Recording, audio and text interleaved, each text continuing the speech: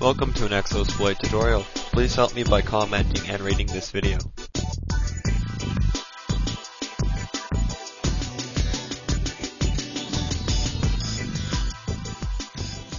Hey guys, I'm just making this video quickly. In this video I'll be showing you how to clean up your Windows XP context menu. So what is your context menu? Well, when you right click folders and files, a menu pops up with actions you can do. And when you install some programs, such as WinRAR or 7-zip, they'll add actions to your menu.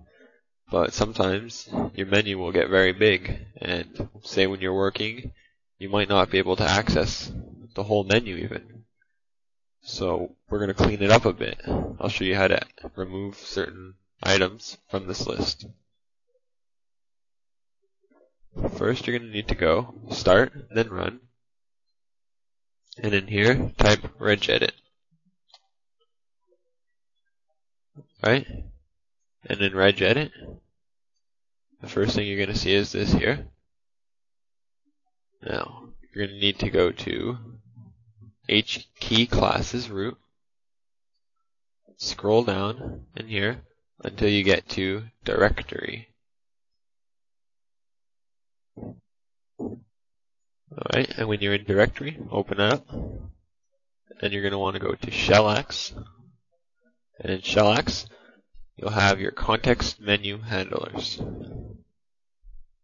And in here is some of the options you have in your context menu. And before you do anything in here, back it up in case you want to put it back. So let's say I wanted to remove 7-zip.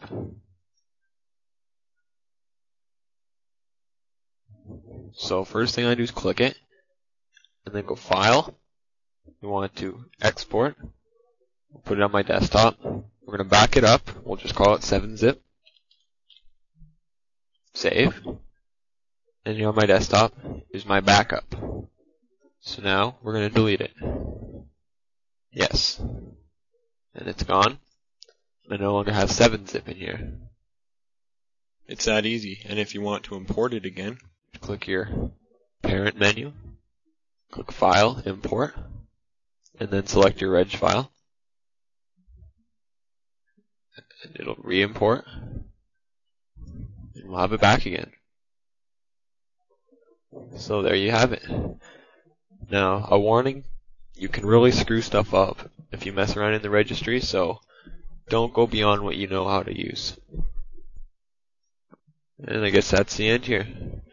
If you found this tutorial useful, please comment and rate it, and if you want to see more video tutorials, please subscribe. Thank you for watching. links and additional information will be located in the video description.